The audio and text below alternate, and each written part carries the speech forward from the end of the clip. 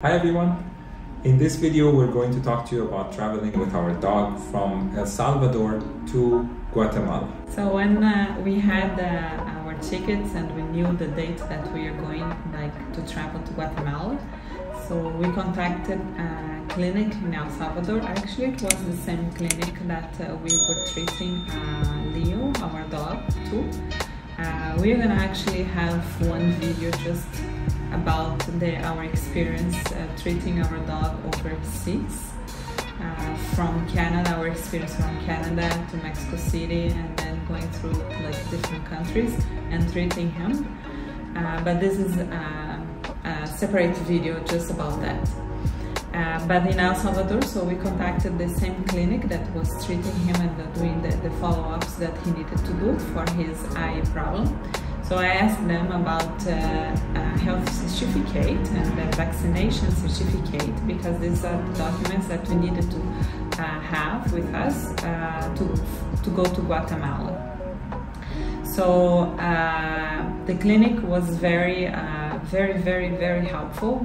We recommend, if you choose to do that in El Salvador, that you ask the clinic to take care of everything. Apparently there is 3 stamps that you need to have in the documents, that you need to go to 3 different government branches to get these 3 stamps. So for us, and we don't speak Spanish, we have a very basic understanding, so for us was a huge plus the fact that the clinic could take care of all of that. And then we just went for the consultation, that they just to check the overall health of the dog, and then pay for the certificate that was in total $80 and the consultation $20 US. So in total we paid $100 US for all the paper and all the work that was supposed to be done, had to be done, so we could travel with Leo in the cabin to Guatemala. Another huge plus is that I was talking directly to the vet that was preparing all the documents through WhatsApp. So everything she needed from us, any document, any information, she was just sending me a message and I would provide whatever, she was asking passport copies, other health certificates that Leo had, and everything else to be able, so she could do all the work for us to have all the documents.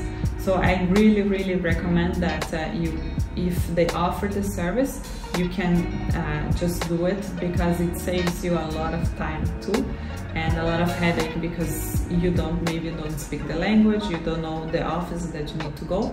So it was a huge plus that the clinic could take care of everything. Then another thing very important is to add the dog to the ticket, the plane ticket that in your flight with you. So we were not lucky, but there was an office, a Avianca office in downtown San Salvador, that we could go, and then they could actually, we could just pay for him, and then they would just give you a receipt that the pet was included in your ticket. And it was extremely easy compared to the experience that I had in Mexico, which they completely ignored any of our communication. Actually in San Salvador, they took care of it in 5 minutes. I went to the office, they called me, I told them that I wanted to add a pet in the cabin. They asked me the weight of the dog, the breed, the size, and everything else that they always ask. I paid the fee that was $135 US, and there I was leaving, in 5 minutes I was leaving the office. Very easy, very no problem at all, no headaches. So that was our experience too, and very easy to deal with. In San Salvador, the Avianca office is inside of a shopping mall called Multiplaza Shopping Mall. So the store is on the ground floor, actually very close even to the street. So as soon as you enter through the door, the right door, the office is gonna be right there. So you can just go and then pay for your fees. But don't forget, it's Multiplaza Shopping Mall. It's where there is an Avianca office. So you can actually pay for any fees that you need to pay for your trip. Yeah. Then when we were leaving at the airport also, it was very smooth. We didn't have any issues like checking in because we had a pet or anything. We just showed his documents at the counter when we were getting our boarding passes. And then the check-in was done. Very smooth. And the lady at the counter, I think she was also being trained, no? She was new. Yes. But very sweet and very smooth.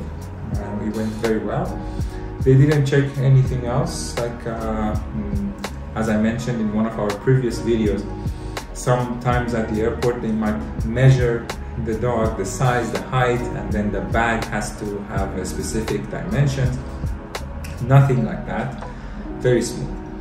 Then we went through security, and even through security there was no issue, very smooth. Everybody is very, very friendly, very, very relaxed.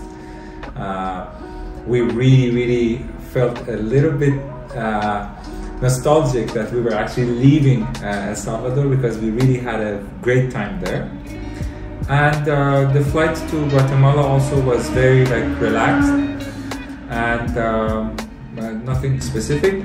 Arriving in Guatemala, we just had to go to the office responsible for pets that have arrived in the country.